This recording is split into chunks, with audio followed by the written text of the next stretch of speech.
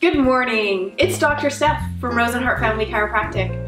I was just sleeping, so today I'm going to give you some tips on sleep. When you're on your side, I want you to have a pillow between your knees. That helps with the low back. Same when you're on your back, putting a pillow underneath your knees just bends those knees a little bit and takes the pressure off of the low back. Those are the two ideal ways to sleep. You definitely don't want to sleep on your stomach. If you're a stomach sleeper, you're going to develop this gut and there's going to be no support for your low back. And you have to breathe, right? You're not face down into your pillow. You actually have to turn your head one way or the other to breathe, which puts a lot of tension and stress on the neck while you're sleeping. The next thing is time of sleep. 6 to 8 hours is ideal.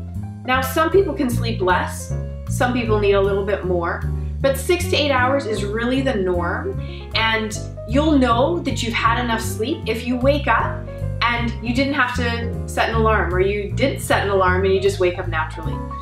If you have any questions or comments about sleep, post them below in the comments section. I'd love to hear from you. Have a great day.